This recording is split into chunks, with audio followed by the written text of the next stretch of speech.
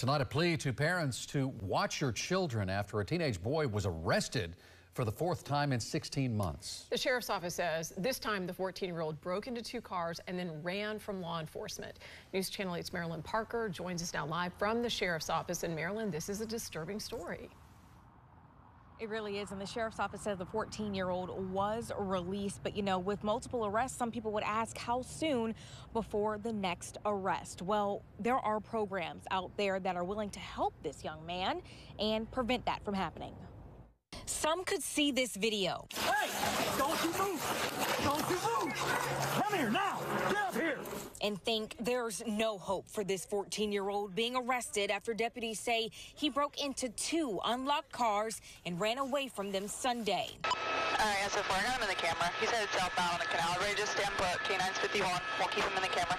Units were all over the teen, and afterwards they learned this was his fourth arrest in 16 months. Where did this child go down the wrong path?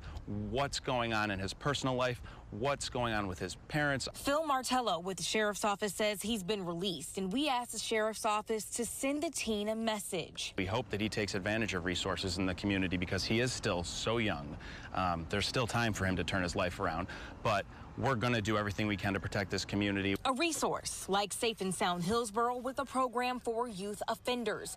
They say oftentimes these teens feel they don't have another path available to them.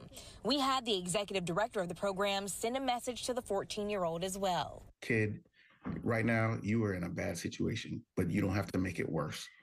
You need to understand that there are people that care about you, but no one can care more about you than you yourself. And if you want to do better, understand that there are people who are here to help you.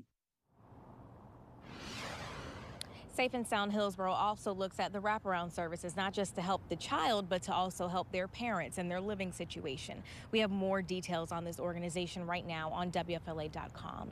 We're live in Ybor City, Maryland. Parker, 8 on your side.